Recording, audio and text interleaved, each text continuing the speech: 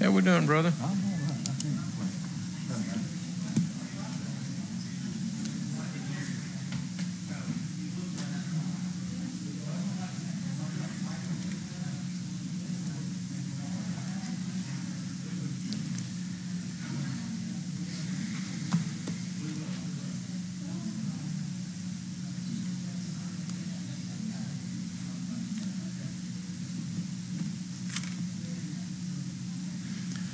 All right, we got just a few minutes before it's time to get started. I wanted to remind everyone about the choir fellowship this coming Saturday at 5 o'clock, and hopefully everyone can come out and be with us.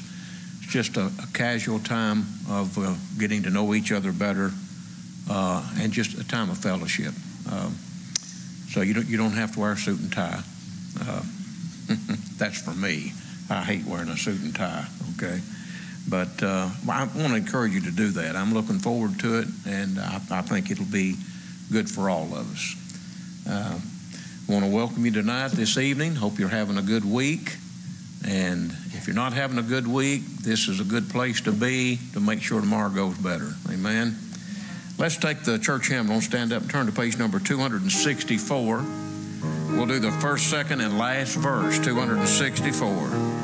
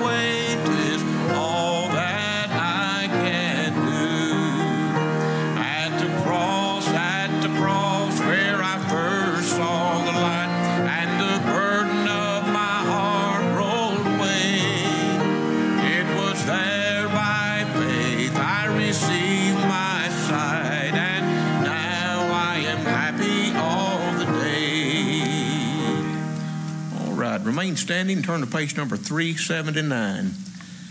379. A wonderful, wonderful old song by William Cowper, There Is a Fountain.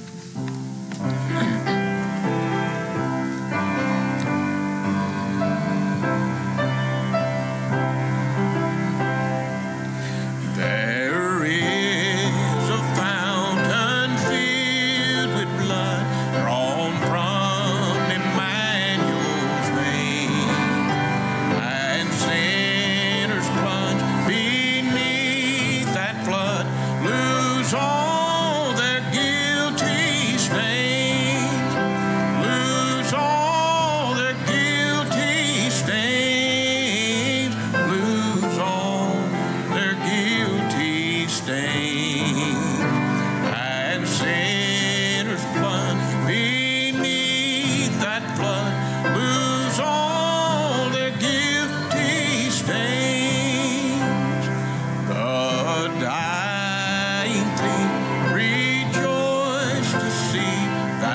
fountain in his day.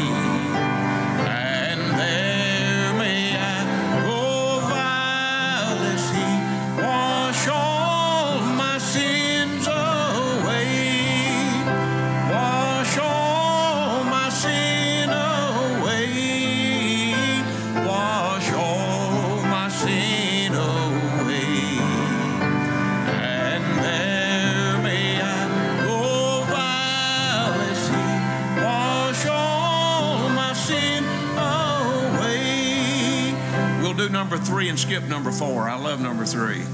Ever since by faith I saw the stream, by flowing wounds supplied, redeeming love has been my theme and shall be till I die, and shall be till I die, and shall be till I die.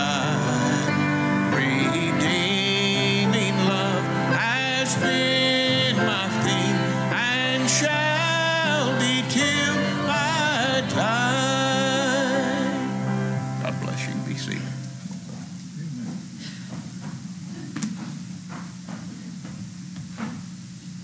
All right. Good to be here. God's given us a beautiful day, and we have a lot to be thankful for tonight. I have. Amen. I've got a lot to be thankful for. And I can always tell what kind of spiritual shape I'm in as to how much thankfulness is rising up from inside my soul, and let the Lord know how much I appreciate what He's done for me, because He found me in a waste-howling wilderness. Amen. You're over in Ezekiel. That's where He found me. Father, bless your word tonight, the time we have together in your house. I pray this now in the name of the Lord Jesus. Amen. Lucas just got back. He went to Brownsville, Texas, and crossed from Brownsville over into Mexico, and then went up in the mountains. And it's quite an experience. And he told about the souls that got saved. You want to tell them? Go ahead and stand up and give them a little cap of what's happened there. So we got to Brownsville, Texas. In my head, we were just going right across the border to preach. No, we drove 10 hours to get up to the middle of nowhere. But it was great. It was their homecoming service, so that the church was full and it was packed. And I preached with an interpreter, and then a couple of buddies that were with me that all preached as well. And we had about 15 souls saved in the 3 days that we were there. And it was a good experience. And God's been good. Amen. Amen. You can, the bottom line is that you have to see some things, you just can't get them from a book, and you have to be there. And that was a good experience. And 15 souls were saved. He said they told him, kind of shy away from the food in the city, but out in the country, he said the food was good. Yeah. He said they had no running water, no electricity, I don't think, bathrooms or anything like that. They lived a very rudimentary type life. Amen. We've got a lot to be thankful for and take for granted, don't we? Yes, we do. Well, if you have your Bibles, if you'd like to turn with me tonight, the Gospel of John. The Gospel of John.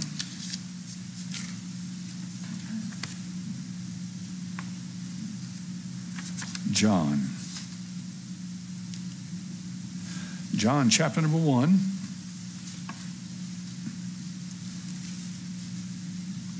And verse 1.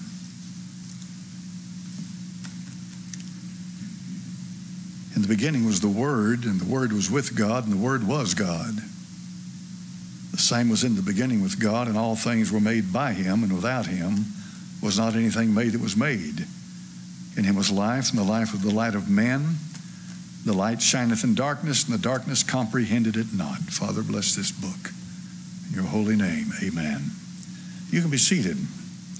The Council of Nicaea in 325 AD was called to hammer out, to deal with the issue of men like Arius, who taught that Christ was a created being.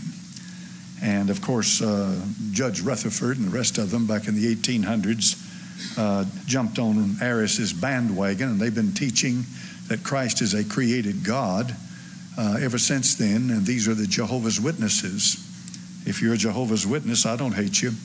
I just wish you'd listen, because you don't know the Lord Jesus Christ. You don't have a clue. He is God. That's what it just said. In John chapter number 1, the Word was with God, and the Word was God. In verse 13 it says, in verse 14 it says, and the Word was made flesh and dwelt among us, and we beheld His glory. The glory is of the only begotten of the Father, full of grace and truth. So the Word made flesh. There's no question. In 1 Timothy chapter 3 and verse number 16, it says, without controversy, great is the mystery of godliness. God was manifest in the flesh. Most of the new Bibles say he who was manifest in the flesh. Why would they mess with that? Because that directly affects the deity of Christ. They'll come back and say, well, in other places in the New Testament it affirms his deity. Why mess with that one?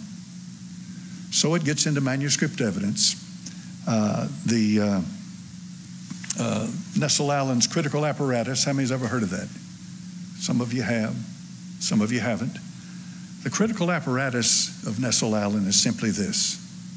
It shows you every word in the New Testament, and it shows you the manuscript authority for that word of all the material available, like Sinaiticus Vaticanus, the majority text, uncials and cursives and all the rest of it, lectionaires. They go back and they look at all of the evidence available to support whether that word should be in the text or should there be another word, so forth and so on. See, that's important.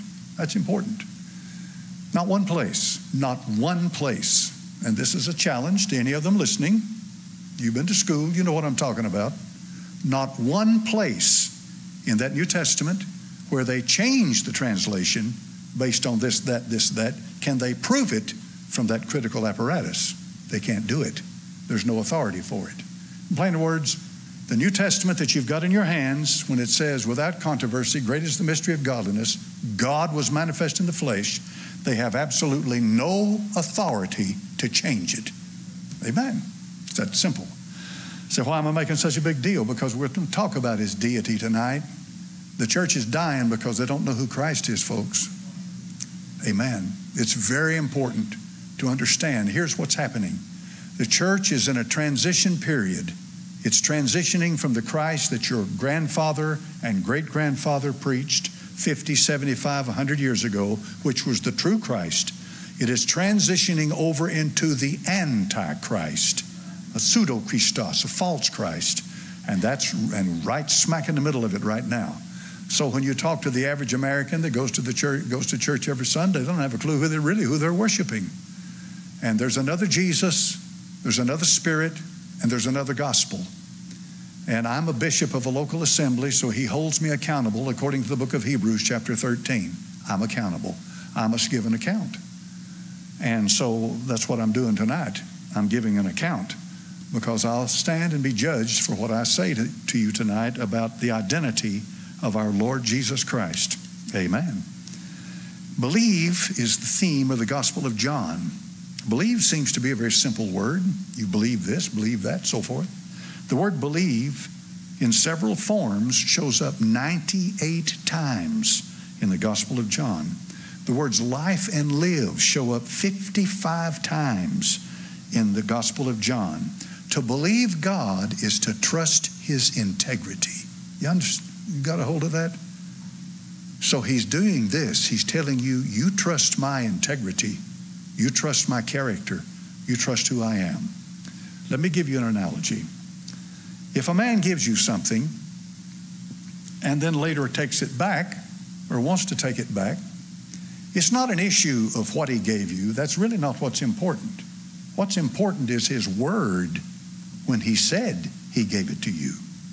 That's what's important. The word is everything. If a man gives you something and then takes it back, then his word can no longer be trusted, and his character can no longer be trusted. And this is what we get into in the Gospel of John. This is so important. This is why John said, these things are written that you might believe. Can we believe it? Matthew, Mark, Luke, and John, the four Gospels, Matthew, Mark, and Luke are called synoptic Gospels, and this is a total arbitrary statement. There's no, as I've told you before, when you study the New Testament, you'll find out to try to make a harmony of the Gospels is a very difficult thing because they're really not written to harmonize. Each apostle has his own perspective, his own reason for writing. And so Matthew, Mark, and Luke have their reason, and so does John. John is the last gospel written somewhere along 90-95 AD. And the Gospel of John is the only one that mentions the new birth. And here's what's so important about the Gospel of John. The whole burden of the Gospel of John is the salvation of the sinner's soul. It's not building anybody's kingdom. The kingdom of heaven is not mentioned. There's no building in it. It's about the salvation. And it is connected directly with believing. Remember, this is why integrity is so important. Can we take God at His word? If God says, I give unto them eternal life and they shall never perish, is that what He means? Well, that means that they'll never perish. That's exactly what it means. You see, why I say that is because the Gospel of John is without question, from the first chapter to the last chapter, a gospel that absolutely supports eternal life. You'll never find someone who believes that you can lose your salvation take you to the Gospel of John. They shy away from the Gospel of John as much as they can. They'll run you to Matthew 24, where it has to do with the Jews in the tribulation period. They'll take you to places like that, but they'll never take you to the Gospel of John.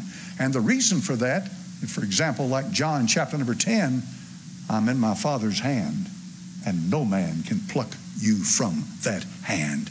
You have eternal life. You're sealed in the hand of God. So they leave it alone. They stay away from it. Now, obviously, it presents a problem.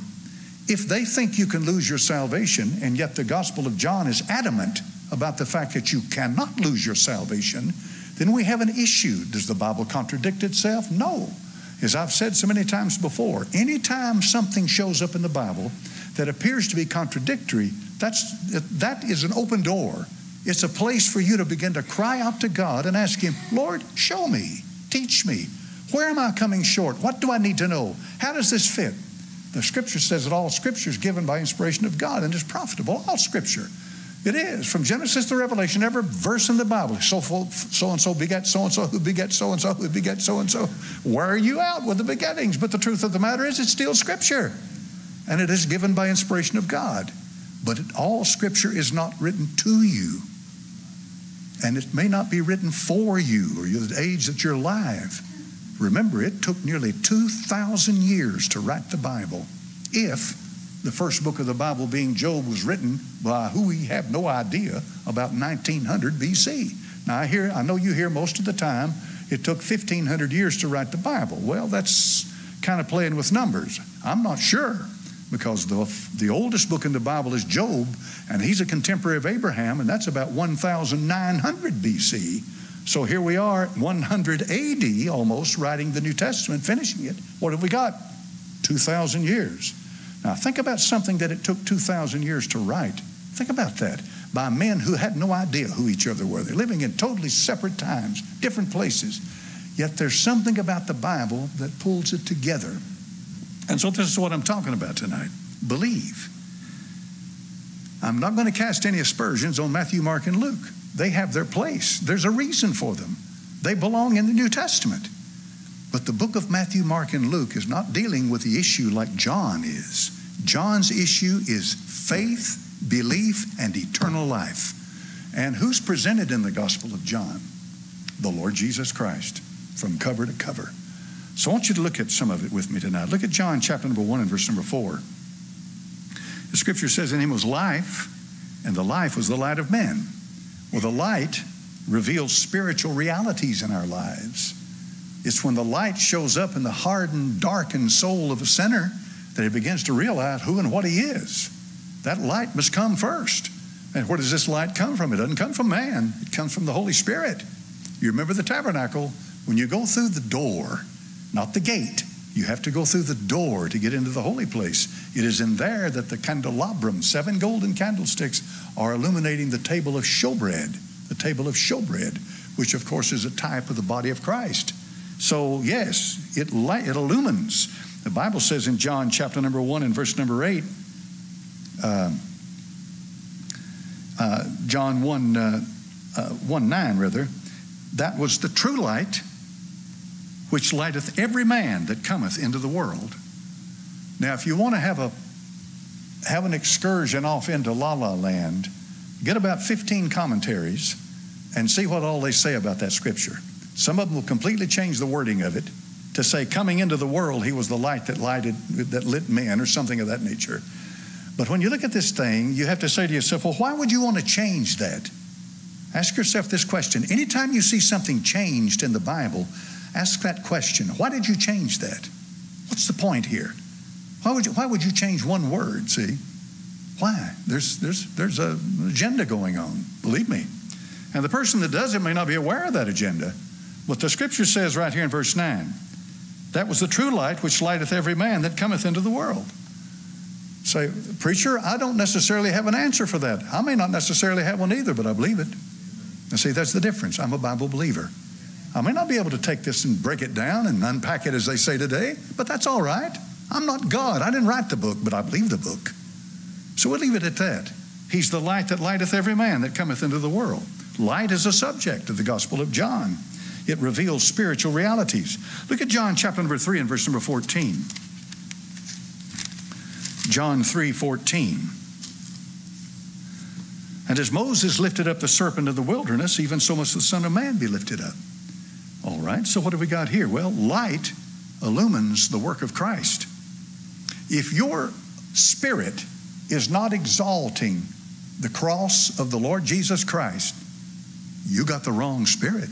Now, your spirit may be telling you how wonderful you are and how God wants to bless you and how that He can make you rich. And if you learn the secrets of this and secrets of that, you know that there's no telling what you can do. But if you're not hearing the cross of Christ preached, you have a devil spirit, because this is the second thing. This is part of the light. He was exalted. He's lifted up. He said, if I be lifted up from the earth, I'll draw all men unto me. As Moses lifted up the serpent of the wilderness. That's what we call a type. It's typology. It's a picture of the lifting up of Christ, which of course is the cross. So if you're going to preach light and life and Christ, then you're going to show that. John did. Look at John chapter number 3 and verse number 36. John 3:36. He that believeth on the Son will have eternal life, and he that believeth not the Son shall not see life, but the wrath of God abideth on him. Did I mess up? Big time. Let's read it the way it says it. He that believeth on the Son hath now everlasting life. That means that he has to take that everlasting life away from you. Remember how we started? The integrity of God. I give unto them eternal life. They shall never perish. If you could lose it, those are meaningless words. Exactly. This falls on the character of the one making the promise. So, what do we have here? Eternal life is a present possession. Amen. That flies in the face of working your salvation. That flies in the face of salvation being a reward for a good life. God will reward you for a good life. He certainly will. At the judgment seat of Christ, He will reward you for a good life. But it has nothing to do with the salvation of your soul. That can only be bought by Christ at the cross, and it can only be attained by faith believing. These things are written that you might believe. Now look at John chapter number 4 and verse number 14. And he's already taken us quite a ways. John 4:14. Whosoever drinketh of the water that I shall give him shall never thirst. Never? Would this be, if you could lose your salvation, what would this mean? See what I mean? You see how that once you deviate, depart from the idea that God has given you eternal life and this life will never leave you, then all the rest of these promises are just conditional promises. They really don't mean anything. But whosoever drinketh of the water that I shall give him shall never thirst. But the water that I shall give him shall be in him a well of water springing up into everlasting life. A present possession of something that totally satisfies the soul. Music will never satisfy my soul. Preaching will never satisfy my soul. Church fellowship will never satisfy my soul. Big buildings and bigger buildings will never satisfy my soul. But Christ has and will satisfy my soul. Amen. He's everything I need, and He has and will satisfy my soul. So this is a present inward satisfaction. The Old Testament waters of Jerusalem, the waters of Shiloh, and today they call them the pool of Siloam, which means sent. It goes down into the pool, and it's remarkable too how in the last few years they've discovered this huge pool. The archaeologists have found it. Remember, I've told you The archaeologist is one of the best friends you have. He will never hurt you. You wish him the best. Get him out there digging. The archaeologist is the best thing that ever happened for the New Testament, because every time he puts his shovel to the ground or a spade or whatever, he opens up supportive facts, supportive history of the Word of God. Amen. And they have found the pool of Siloam. Huge, beautiful pool where the waters that run softly flow down into it. And just been in the last few years, the archaeologists have found it. There it is. So this satisfaction of the water. Now I want you to look at John chapter number 5 and verse number 24. And I'm going to tell you something too. The Jews have some of the finest archaeologists in the world. Yes, sir. I mean, they do. Because there are a lot of Jews over there, folks, in the Hebrew University and places like that, who believe the Tanakh. They believe Genesis through Malachi. And they know that the archaeologist is going to support that book, that scripture. And so they trained them and trained them well. He said in verse number 24, John chapter number 5, what did I say to you? What scripture did I give you here? Let me go back here and look at this. John 5:24, he said, Verily, verily, I say unto you, he that heareth my word and believeth on him that sent me hath everlasting life, and shall not come, now watch this, into condemnation, but is passed from death unto life. He will never stand at the great white throne judgment. See, he'll never do that. You have to have eternal life to be assured that you'll never stand at the great white throne judgment, or you won't. Now, a witness, yes. As a witness, sure. But you will not stand there to be judged. You were judged when the Lord Jesus Christ was judged on the cross, because you were in him. Amen. When he died for you. Now look at John chapter number 6 and verse number 40. John chapter number 6 and verse number 40.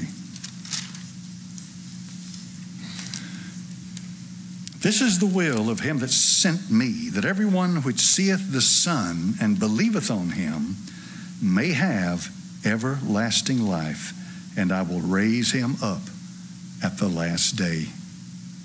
Do you see that? This is the will of him that sent me.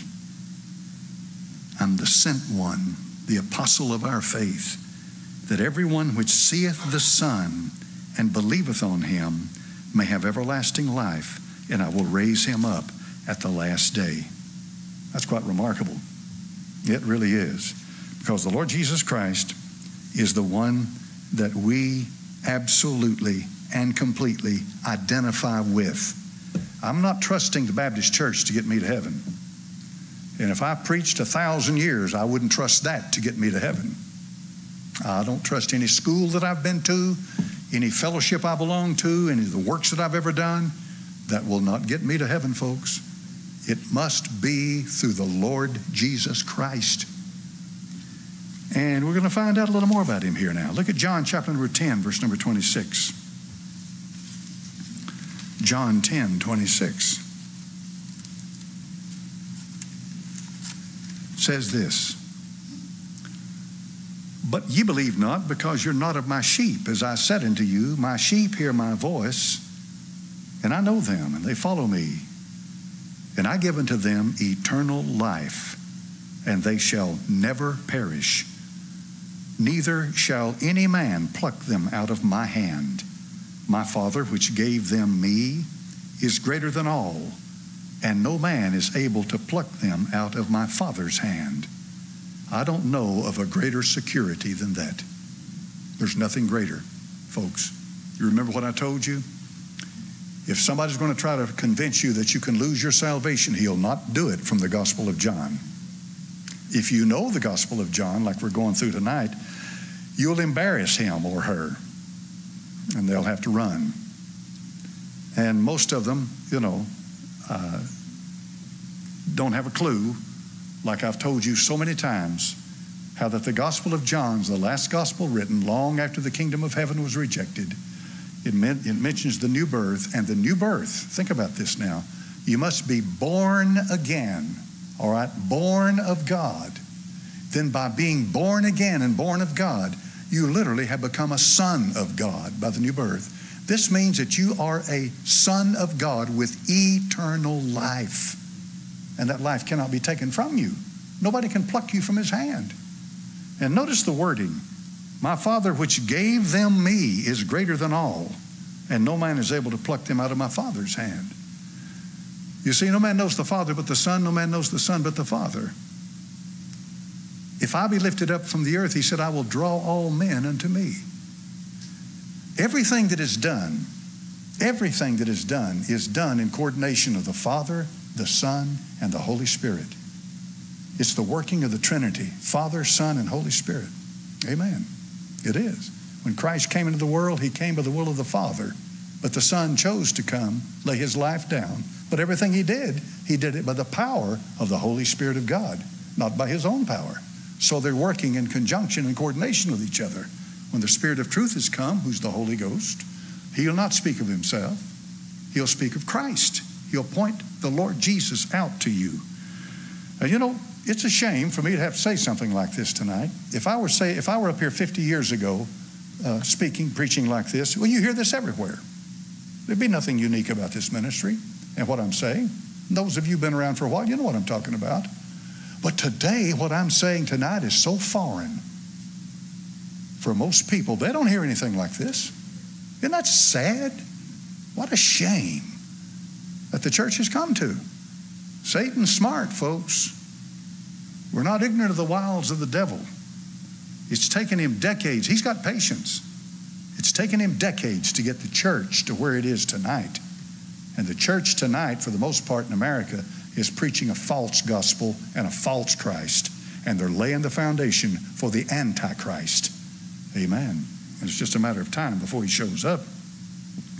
In John chapter number 11 and verse 25, he gets into the I ams. And he said unto her, I am the resurrection and the life. He that believeth in me, though he were dead, yet shall he live. And whosoever liveth and believeth in me shall never die. Believest thou this?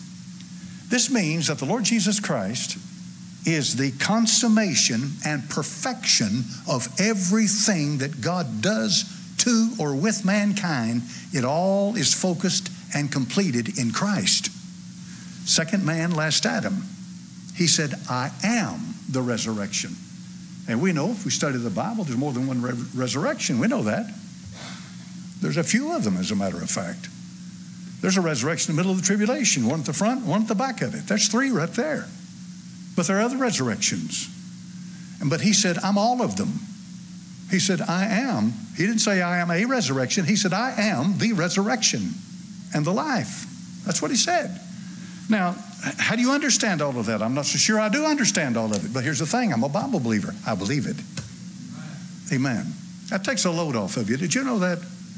If you go around sweating yourself to death trying to figure out every little thing and trying to, if something stumped you, and there's some things that stump you. At least one stumps me. In 1 Corinthians it says, they that are baptized for the dead. Have you read that one? What's that mean? Well, I heard a preacher say, well, they're good. I've heard preachers say too. This preacher said. But what does it mean? Baptized. Well, we say it's a figurative thing. Okay. Are you sure? In plainer words, there are passages in the Bible that just don't lend themselves to easy interpretation. So what do? Well, I believe the Bible. It fits somewhere. Amen. You ever work what do they call the puzzles there? You got all these pieces that you puzzle. A jigsaw puzzle. And we were kids. We'd cut the corners of them off and ram it in there and make it fit. How many's ever done that? Raise your hand. Good night, man. I'm not the only one who did that. Cut the corner off. We had quite a scene, boy. After you cut off all the corners and make it fit. Well, I'm afraid some people try to do the Bible like that. They've got certain things they believe, and I'm going to make it say what I want it to say. Well, leave it alone. The book's the book. So he said, I'm the resurrection. Now, in the Gospel of John, there are the I ams, but they're based on this. Remember now, the Gospel of John is written to lay down the deity of Christ and believe in him. Exodus chapter number 3 and verse 14. And God said, Moses, I am that I am, And he said, thus shalt thou say to the children of Israel, I am hath sent me unto you. Well, he has no ending and he has no beginning. He needs nothing. He's sustained by nothing. He doesn't need to breathe. He doesn't need to eat. He needs no place. He needs nothing. He's God. I honestly tonight, honestly, from the depths of my soul, cannot explain to you the element that God lived in before he created everything that's been created. But folks, everything that exists came forth from that creator. Remember, he predates creation. Nothing. So what element did he live in? I have no idea. That's another one of those things. I'm a Bible believer. I'll leave it alone. Maybe one day he'll let us know. But you see, he said, I am that I am. I am everlasting. I am eternal. I am almighty. I am me. I am God. That's what he said. Amen. And I hope you didn't misunderstand, think I said I'm God tonight. No. He is the almighty, everlasting, eternal, absolute being that needs nothing. So this is what he said. So the Lord Jesus, when he comes into the Gospel of John, the Greek is ego eimi. So what is that? Well, that is an emphatic thing. In other words, it's saying, I am, with emphasis, with passion, with power and authority. This is what he's saying. The word ego, taken over into English, how many of you know what that word is in English? Somebody said it. It's ego. Exactly. That's what's called a transliteration. What you've done, you've taken the Greek letters and you've simply taken them and put them into another language, and there they are. E-G-E, E-G-O, epsilon, gamma, and omega. I think it's omicron or omega, I forget which one. But ego, which is ego in English. Now, ego in English, of course, has to do with philosophical things, put it that way. Has to do with some sort of a character trait, right? But in Greek, we're not talking about character traits. We're talking about identity and essence. I am that I am. So he said, I'm the bread of life in John 6:35. Jesus said unto them, I am the bread of life. He that cometh to me shall never hunger, and he that believeth on me shall never thirst. Is he the bread of life? Certainly he is, and you never will. If you're hungry tonight and you thirst tonight, it's because you haven't been drinking and eating. Amen. You're fasting. You're on a spiritual fast. How you doing? How long has it been since you've feasted on Christ? You need the Lord, folks. You need him every day. In John chapter number 8 and verse number 12, he said, I'm the light of the world. Spake Jesus to them, saying, I'm the light of the world. He that followeth me shall not walk in darkness, but shall have the light of life. So what does that mean? That means that the spirit that worketh in the children of disobedience always has a certain spirit for the age. I've watched that spirit change and transition in the few years I've been here. I've never seen anything like the one that's out there now. There's quite a spirit working in the children of disobedience now. It is. For one thing, it's a spirit of confusion. It is. I mean, there's a lot of confusion going on. But anyway, don't get off on a side note. If you love the Lord,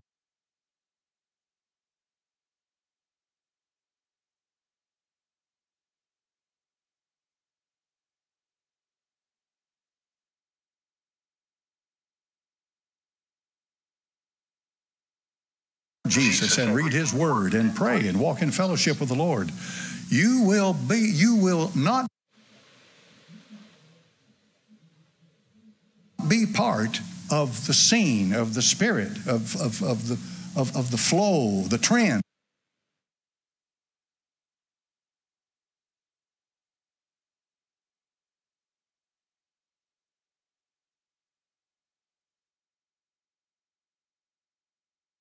That's going on today.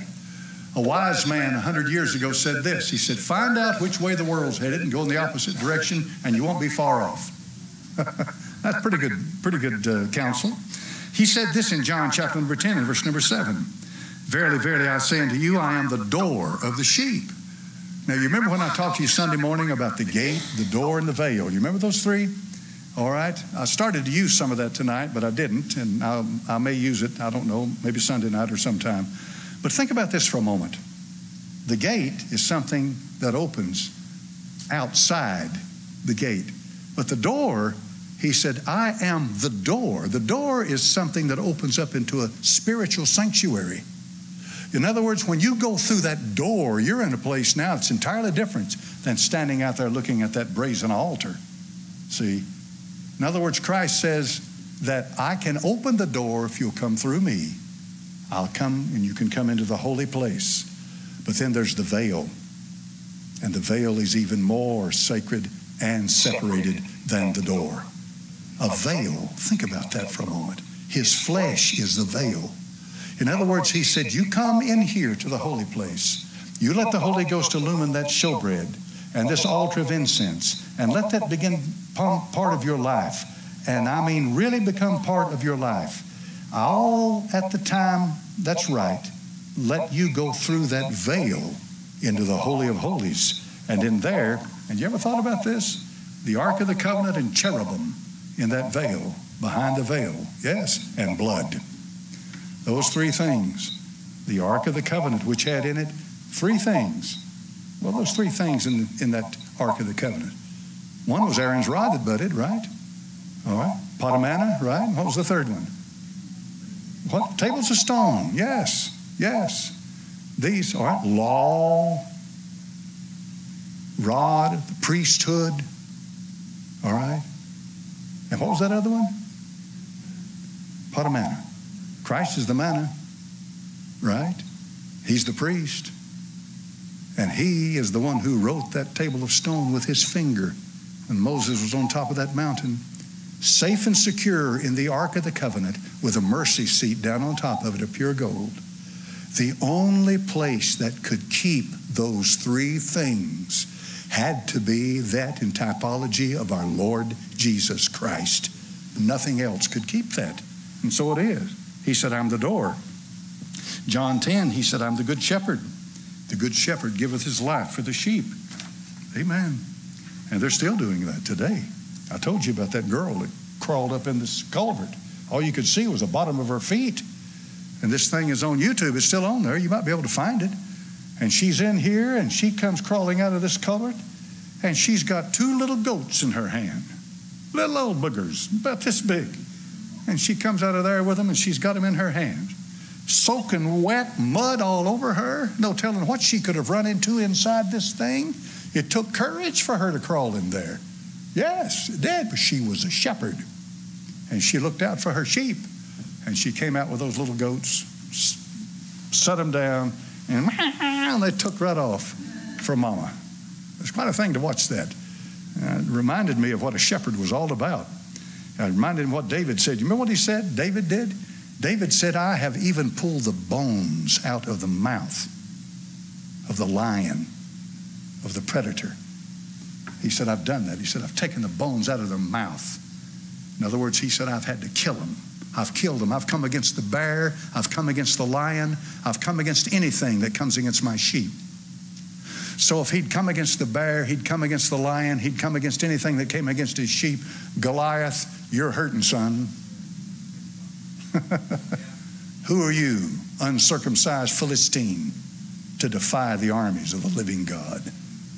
Amen, boy. You talk about being mad. Goliath got mad, didn't he? Yes, he did. He said, what am I, a dog, that you come to me like this? Well, truth of the matter is, you wasn't much more, because he took care of you, killed you with your own sword. And then he said in John 11, I'm the resurrection and the life. He that believeth in me, though he were dead, yet shall he live.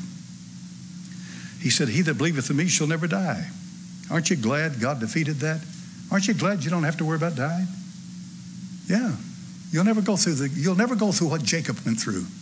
You'll never go through what any Old Testament saint went through, you see. To be absent from the body is to be present with the Lord. Immediately. That's right. Immediately. To be with him. In John chapter number 14, he said, I'm the way, the truth, and the life. No man cometh to the Father but by me. You notice, if you are on the way and truth and life, you know where you'll wind up? With Christ. If whatever way you're on tonight, whatever truth that you embrace tonight, whatever philosophy that you live by tonight, if it's not leading you to Christ, you're in a cult. You're in the wrong thing. Amen. And then finally, he said in John 15, he said, I'm the true vine. My Father's the husbandman. The true vine. This is a comparison to Israel. In Isaiah 5, he said, I planted you a noble vine, and look what you've done. You've turned into this degenerate plant. He said, but I did everything that was right to do to see to it that it wouldn't happen to you. Well, he is the true vine, and God the Father is the husbandman. They have their counterpart and their counterfeit. Every last one of these truths are counterfeited. So how do you teach a man to know something that's a counterfeit? That's what we need to do. I remember when I had my shop one time on the Oak Ridge Highway. I forget what happened. I don't remember what it was. But I wound up with a $20 bill. I looked at that thing and I thought, man, that's an odd looking $20 bill. It didn't take me too long to say, now look what I've got in my hand. This is a counterfeit piece of junk. It was counterfeit. So what do? Well, you wait till the guy's coming next, you know. Could you give me change for a 20? I'm afraid that's what most people do, you know, get rid of it as fast as they can. I don't remember what I did with it, but I saw that. I knew it.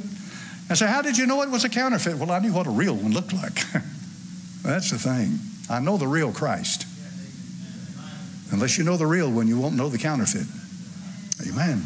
That's what's important. You got to know the real one. Once you know the real one, you'll know the counterfeit. When you see it, you certainly will. And that's how they say they teach them. They teach them to be very, very meticulous. Everything about it that they need to learn to identify the real. That way, when they see the counterfeit, then they'll know that they have the counterfeit. John chapter number 17, he said, thou hast given them power over all flesh, that he should give eternal life to as many as thou hast given him. And this is life eternal, that they might know thee, the only true God, and Jesus Christ, whom thou hast sent. Notice the wording. The Lord Jesus Christ is life eternal. See, the person of Christ. 1 John chapter 5 and verse number 20. The same John who wrote the Gospel of John writes 1st, 2nd, and 3rd John. And here's what he said in 1 John 5:20. We know that the Son of God is come, and hath given us an understanding that we may know him that is true. And we are in him that is true, even in his Son, Jesus Christ. This is the true God and eternal life. There he is again, calling Christ eternal life. And I'll finish with this statement from Titus. Titus chapter number 1 and verse number 2.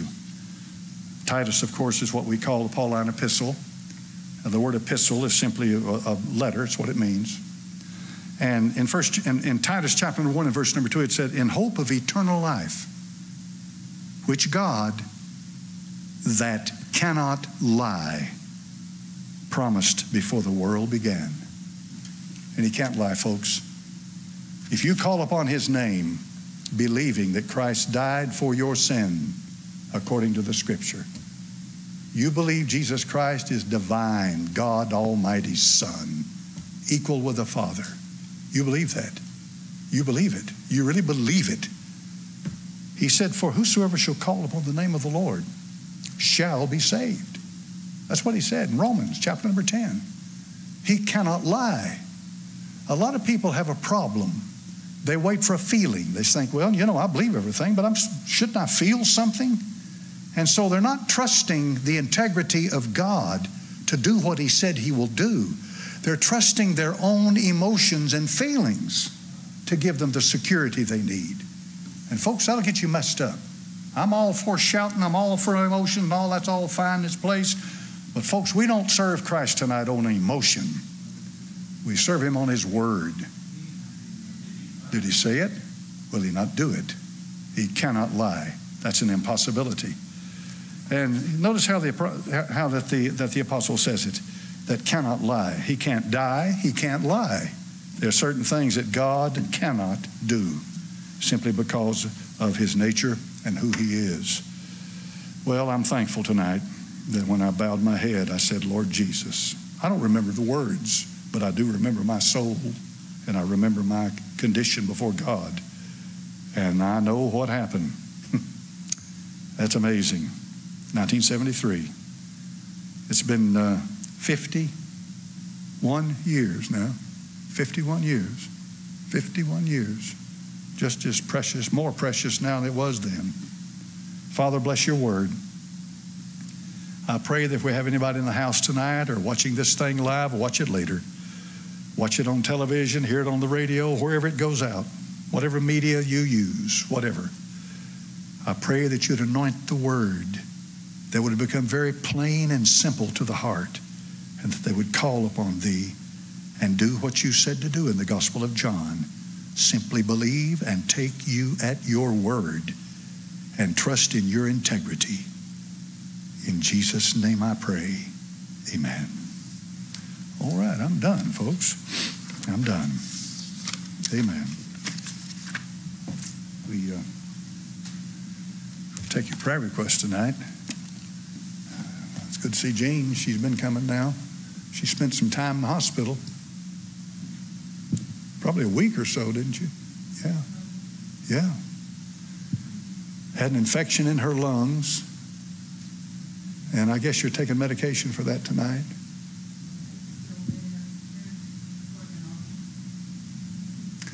I want you to keep praying for her. Would you do that, please? Pray for Jean. David Benson Monday was supposed to have stent put in. They wanted to do open heart surgery, but he doesn't want to do it. And I understand. I understand. And he's got blockage in his heart. And I know David. I've known David a long time. Go back a long time with Brother Benson. Please pray for him tonight. David Benson and the situation with his heart. Anybody have a request? Yes, ma'am. Pardon? Yeah, that's right. I forgot about that. Sure. I don't usually like to request prayer for myself, but I'm having some intense medical tests done in the next week. So if you could pray for me, I'd really appreciate it. Yes, ma'am. And I also want to thank the Lord for being so good to me. Amen. Saving my unworthy soul. He's been so good to me. Amen. He's answered prayers that I didn't even know to pray for. Yeah. Okay. And remember my family, and I have a very special unspoken request. All right. Amen. Amen. Okay. Anybody on this side over here? Back in the back there. The folks online, folks that watch as we live stream, we had so many of them tell us that they'd like to hear the prayer request. And so this is what's going on when we do this. Yes, sir, go ahead. Remember my grandmother in your prayers? She's been diagnosed with breast cancer, trying to figure out the best route of how she wants to go about that. And my mom has a very important doctor's appointment coming up, and we're still waiting on results from the last appointment, and we're just praying for good results. And I'd just like to praise the Lord for what he did over in Mexico when I was there. And we're blessed here, people. I mean, seeing these people in a foreign country that have nothing. I mean, they have nothing. And we take for granted the things that we have so often. Pastor, God's been good to us. And we're beyond blessed no matter what happens from here on out. Amen. All right. Yes, ma'am. I'd like to request prayer for our granddaughter, Addie. She's 11, and she is in intensive care out in the hospital in Spokane, Washington. She is having some heart issues, and they keep the blood oxygen level keeps going too low. So I would just request prayer. Y'all just help us pray. Yes, ma'am. Amen. Amen. All right. Sister Black up here.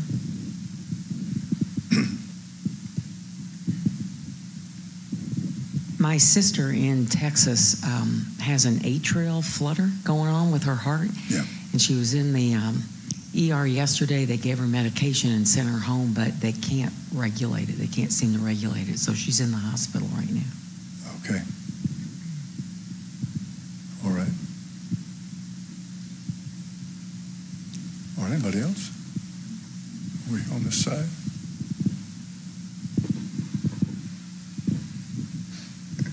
Just continue to remember my brother in your prayers, please. Okay, brother. All right. Anybody else? All right. Well, anybody with an unspoken request tonight? All right. Yes, ma'am. I went to see Ruby Keith today, and she wasn't feeling well at all. She didn't look good, but just pray for her. Yes, ma'am. Amen. All right. Okay. Well, let's pray. Brother Sean McDaniels, lead us in prayer, please.